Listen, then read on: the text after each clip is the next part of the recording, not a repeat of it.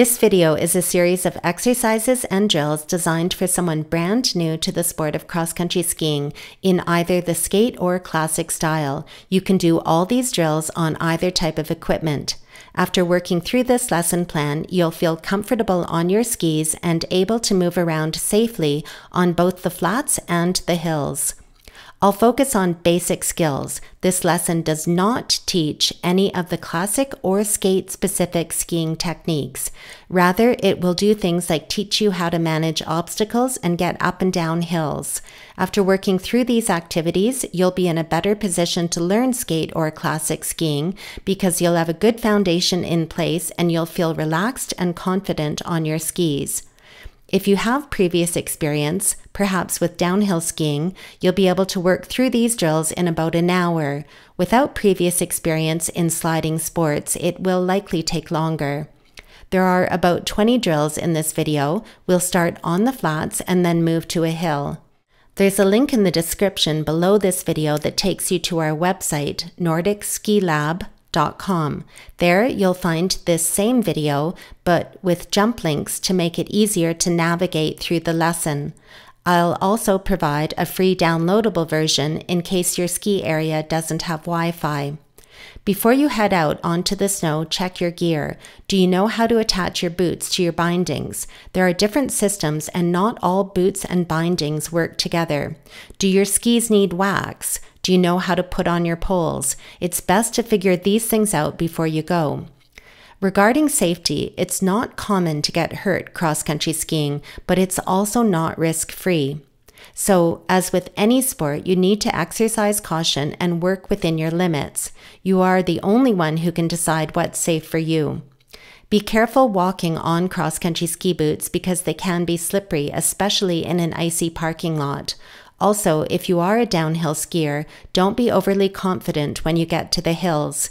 Skiing down hills on cross-country skis will be a different experience from what you're used to because the gear is much less stable. It's better to be extra cautious at the beginning until you get a sense for the equipment.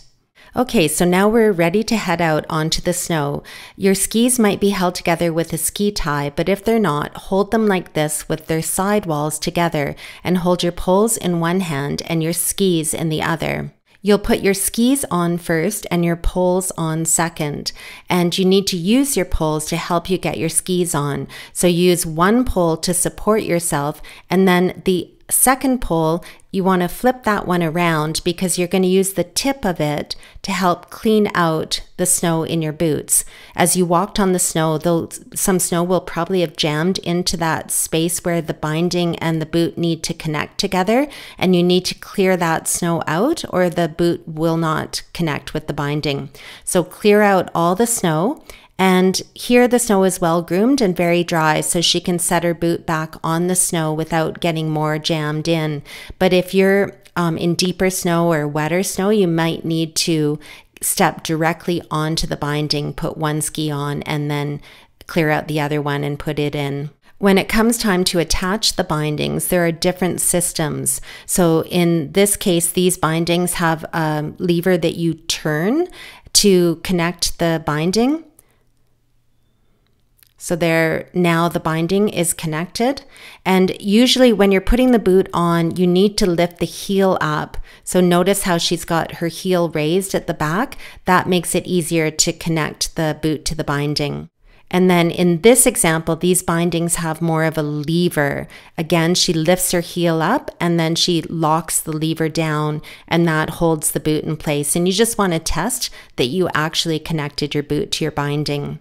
If your poles have a simple loop strap, there is no right or left, but if they have a harness, like you're seeing in this example, then there is a right and a left ski pole. And you'll notice on the harness, there's a spot where the thumb goes through, so there's usually a smaller hole for the thumb, and then the hand goes through the wider opening, and then there's a strap to hold it in place.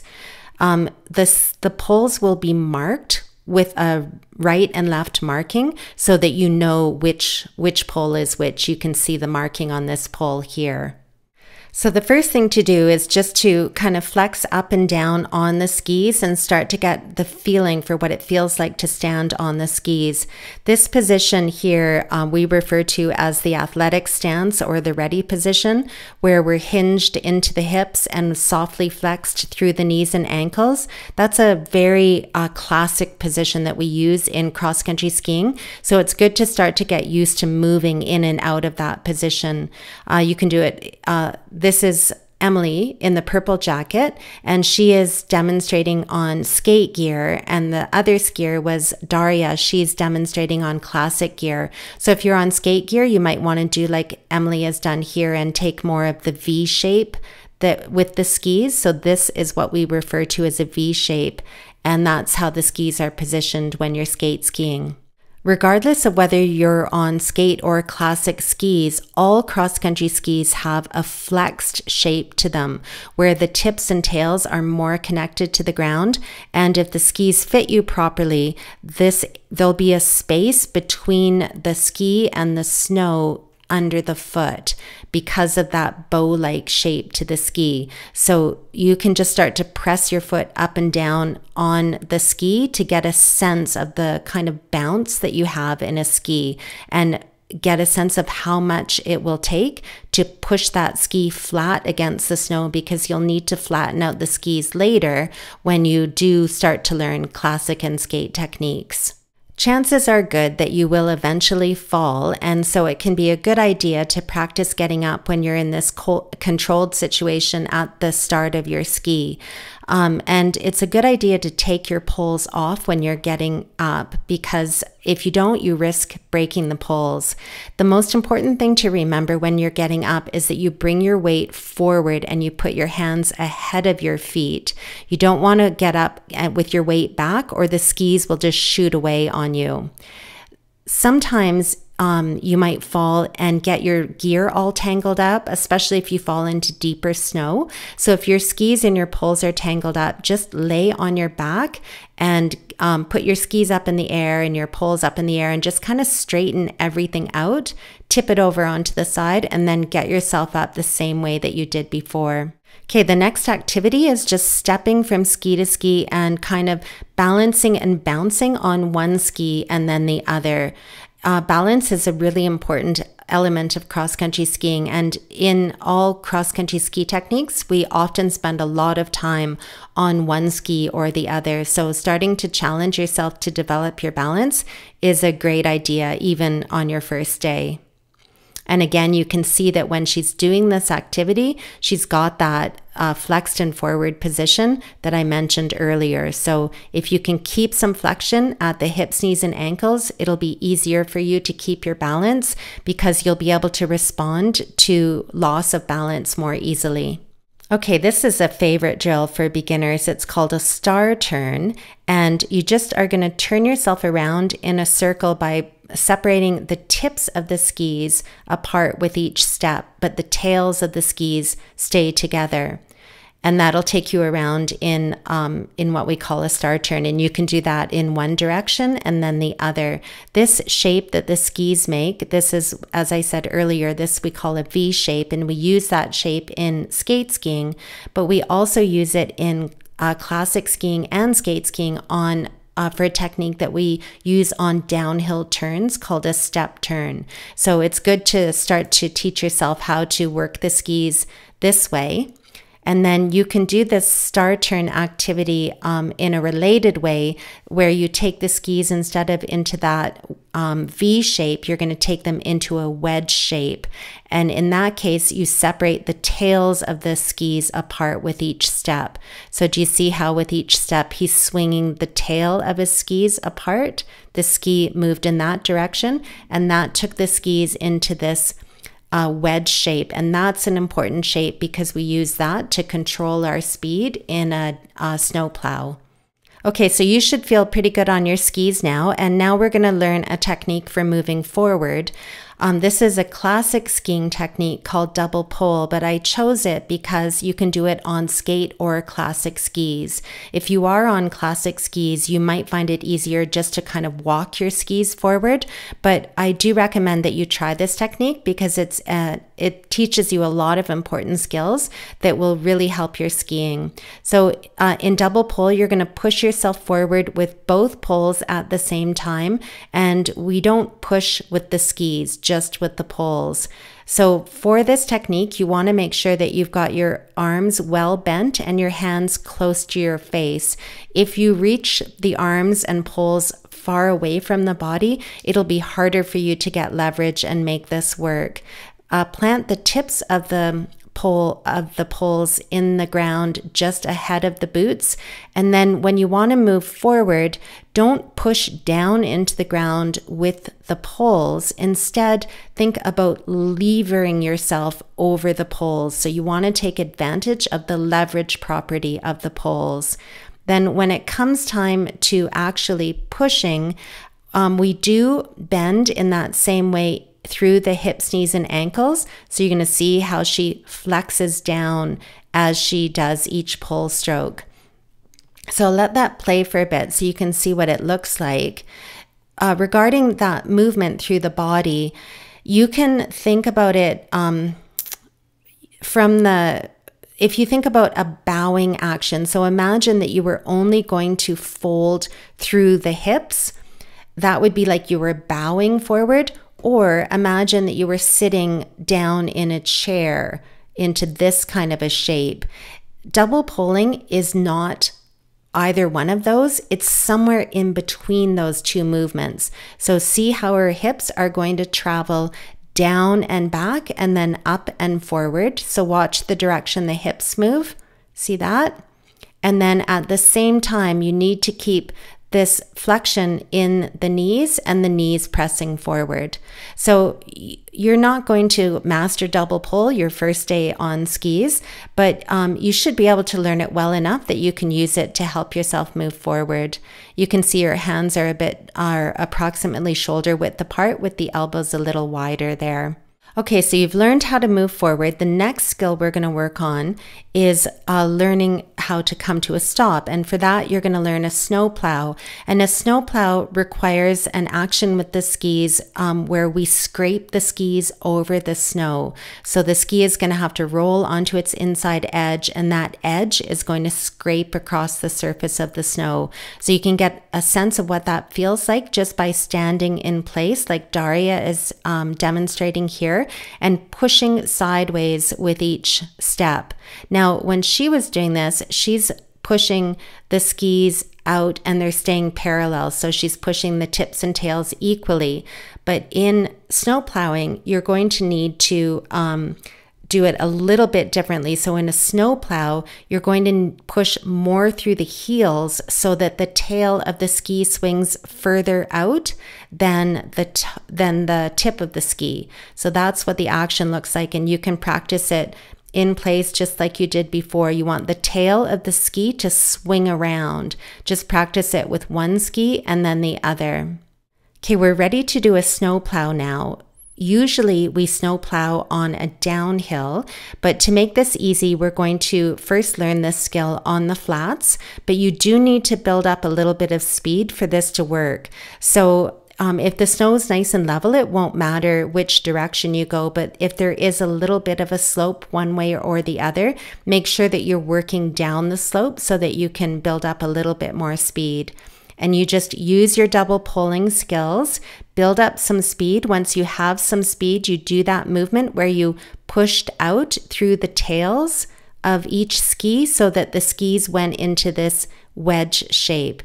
And the main thing that you want to watch for here is what's happening at the tips. You don't want the tips to cross over each other. There always needs to be a little distance between them. And then you'll see it from the front direction. Notice how the tails of the skis swing apart from each other, and the skis will be rolled onto their inside edges and they'll be scraping across the snow like you learned earlier. Okay, this next drill is called snowplow bubbles, and what you're going to do is just practice controlling your speed by alternating between double pulling and snowplowing. So you build up some speed, practice stopping or slowing down, and then build up some more speed. So the skis work from being in a parallel shape to being in a wedge shape. And then you can see that same drill from the front position. By this point, you should be feeling very confident in your ability to control your speed. Okay, the next drill is called a snowplow turn. And if you can do a snowplow, you can do a snowplow turn, because all that happens in a snowplow turn is instead of pushing out the tail of both skis at the same time, you just push one at a time. So if you watch this ski on this side, watch the tail of that ski, it swings out. And do you see how that made her turn in the opposite direction? So that's how a snowplow turn works. You just push with one ski and then you will turn in the other direction. And now you can see it from the side, so you can start to link your turns together. At a Nordic ski area, there will be places where the snow is groomed flat and it's wide open for skate skiing, and other places where there is a track laid in the snow for classic skiing. And regardless of whether you're on skate or classic skis, you need to learn how to negotiate these tracks. And that's what we're going to do now. So all of the activities in this next section will be done with the tracks in mind. So the first thing to learn is just how to ski across them, and that's pretty simple. You just want to make sure that you bring the skis at enough of an angle that they don't drop into the track or get caught in the track. And then the next thing you're going to do is practice stepping in and out of the tracks, both in place and in motion. So starting in place, it's always the ski that's closest to the track. You reach it over and land it in the far track, and then you step the second ski in place. All right, so she's double pulling now in the track. So this is the same as before, just practicing your double pulling skills, but now in the tracks. And then once you've got that, start lifting one foot and the other, because you're going to need to do that in order to step in and out of the tracks. This skill of practicing lifting one foot or the other is always a good idea, whether you're in the tracks or out of the tracks. There's a lot of times when you need to pick up your feet in cross-country skiing, so it's a really good idea to get comfortable with this as well. Okay, so now she's going to show you stepping out of the track while she's in motion. So you build up a little bit of speed in the track and then step out. And again, it's the whichever side you're stepping to. The first step is quite easy, getting the first ski out, but you need to have a bigger step across with that second ski so it doesn't get stuck in the tracks. That's the tricky part. And now this is the opposite skill. So in the previous example, you saw her in the tracks practicing stepping out, and now she's in motion practicing stepping in. So the steps over to the far track, steps in, and then carries on. When we were recording this video, it was quiet at the Nordic Center and there weren't very many skiers around, and she had a good sense of what was around her. But when you are practicing this skill, it's really important for you to be aware of other skiers behind you. And when you're going to step into a track, you want to do a shoulder check, just like if you were in a car, and make sure no one is approaching from behind. And that's true whether you're stepping into the tracks or if you're stepping out of the tracks. You need to always be aware that someone could be coming up behind you. Learning to step in and out of the tracks when you're in motion is one of the most important safety skills for you to develop, and you want to keep practicing this well beyond your first day on skis. You need to be able to do this at any point in time when you're out on the ski trails. So one of the most risky situations for a new skier to be in is when their skis are in the track and they come to a hill and they start to build up more speed than they're comfortable with, and they'd like to get into a snowplow, but their skis are in the track and they're unable to get into that snowplow position. So you don't want to ever get yourself into that position, and that's why this is a good skill to work on right from the get-go. Okay, so now we're into the third and final set of drills, and these are all done on the hills. So in this situation, you want to be on a hill where it's not too steep, and hopefully there's a gradual outrun so that you know that the skis will slow down naturally, even if you don't feel like you're able to control your speed. It's nice if the snow is well groomed, like you see in these examples. So a wide, well-groomed slope is ideal. The first skill we're going to work on is called sidestepping, and you can use this skill for going up and down hills. You roll the skis onto the same edge, so both the right and left ski are rolled over onto the same edge, and then you just take these parallel steps and you edge the ski into the upslope so that the ski doesn't slide, and you just practice walking up and down the hill. And now you can see the same thing on an actual hill. So you can take big steps, you can take little steps, you can go up and down hills with this technique. And a variation of sidestepping is called side slipping. And in this case, you are adjusting how much that edge, so the upslope edge of the ski is kind of tilted and biting into the snow a little bit. And you just change the angle so that the ski goes flatter against the snow, and when it's flatter, it'll start to slide. For this skill, you might need more of a slope, like a steeper slope. It'll be easier to side slip on. So it's a little bit awkward on this gentle slope. But in this next example, it's a steeper hill, and you can see how easily the skis will slide down the hill. So again, this is similar to that snow plowing where the skis are scraping across the snow, and it's a really valuable skill for you to practice and get a sense of. You're going to need to understand how the skis can make that scraping action for other skills later. Okay, so now we're going to go up the hill, and instead of going down the hill in a side step, we're going to do it with the skis pointing down the hill and do our first run. So you side step up the hill and then turn so that the skis are now pointing down the hill. The tips are pointing down the hill. And now you're going to need to use the tips of your ski poles to hold yourself in place so you don't slide away. And hold yourself in place and get yourself into position. And then when you feel comfortable, you can transition into this downhill stance. She's on a gentle hill, so she added a little bit of a pole push. You might need to do that if the skis don't start to run right away. For going down hills, this is the basic position that we hold our bodies in, flexed through the hips, knees, and ankles, and the hands are forward. You want to keep your weight a little bit forward. What you don't want is for your weight to fall back and the skis to move forward, or you'll drop back onto your bottom. A lot of people are really nervous about downhills on cross-country skis. So there are a few adjustments that you can make to your position if you're in a situation where you're feeling unsafe. So the first thing you can adjust is the width of your stance. So if you widen your legs further apart, you'll increase your base of support and improve your stability.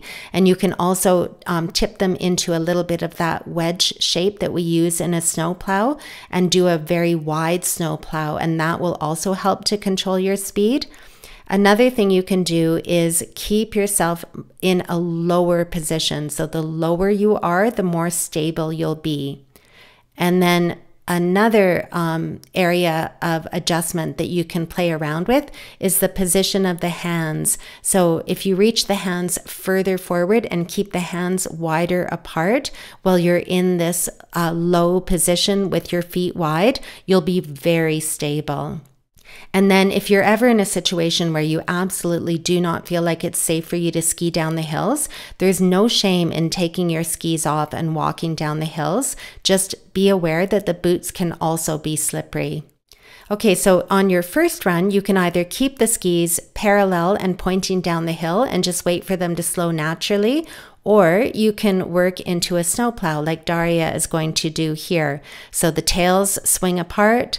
Again, the main thing to watch for is that those tips don't cross over over each other, and then she can bring herself to a stop.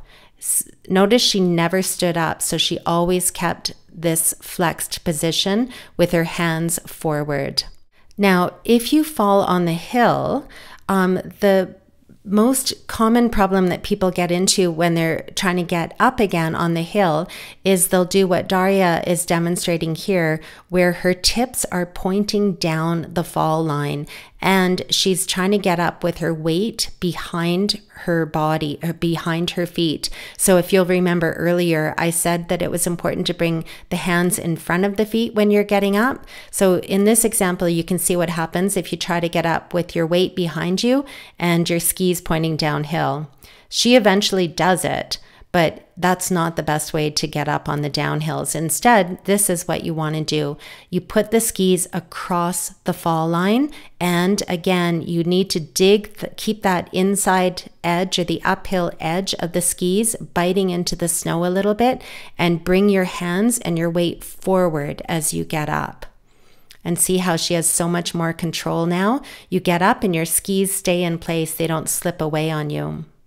Okay, so we started off by sidestepping up the hill, but this technique for climbing uphill is a lot more efficient, and this is called herringbone.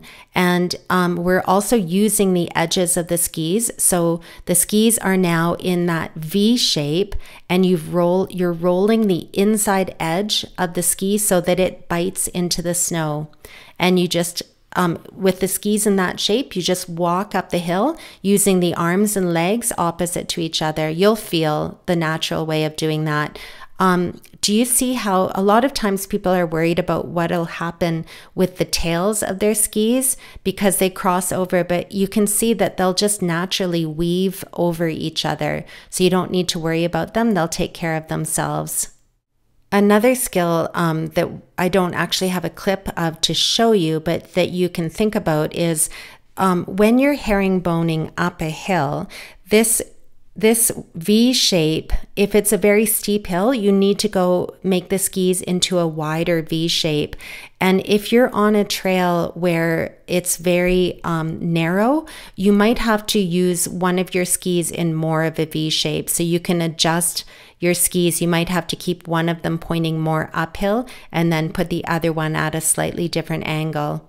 We're always improvising in cross-country skiing because the snow and trails and everything there's so many variables in this sport. So this is definitely a sport where improvisation is encouraged. So we're going to go downhill again, and this time, so when you came up and you were sidestepping, you were already in this position, and all you had to do was point your tips down the hill. But when you're in a herringbone, now you're going to have to swing around, and this is a little bit of a trickier maneuver. It's easy on a slope like this, but on a steeper slope, you might have some trouble with it. And then same as before, you use the tips of the poles to stop yourself from slipping away while you get the skis into position. Flex in the hips, knees, and ankles, bring the hands forward, and then let yourself start to run down the hill.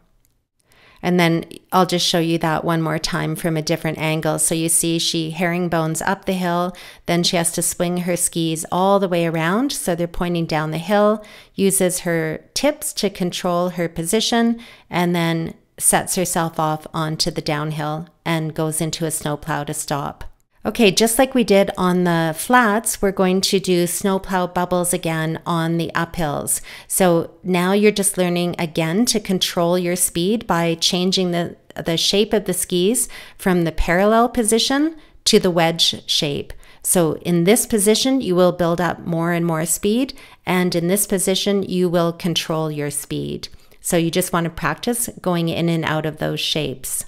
And then just like on the flats, you can do snowplow turns on the hills. So if you look at the ski, she's swinging this ski out, and that is causing her to turn in that direction. So just start by doing one broad sweeping turn across the hill in both directions. And then once you've done that kind of C-shaped turn, one big C-shaped turn, here it is from a different angle, then you can start to link the turns together and do more of an S turn. So now in this example, she's starting to link the turns together. You can see you can just sweep your way across the hill from side to side. I apologize for the quality of this clip. It's a little darker than I would like. You can see that there are classic tracks over here. It's harder to see, but there are classic tracks over here as well. And what we're demonstrating in this clip is how you can control your speed if you are going down the hill in the classic tracks by taking one ski out. So he's taking this ski on this side out, and he's putting it into a wedge shape. So this is a way of controlling your speed without stepping completely out of the tracks. Again, this is a great skill to practice so that you don't end up in a situation where you're on a downhill with your skis trapped in the tracks and you're going faster than you feel comfortable with.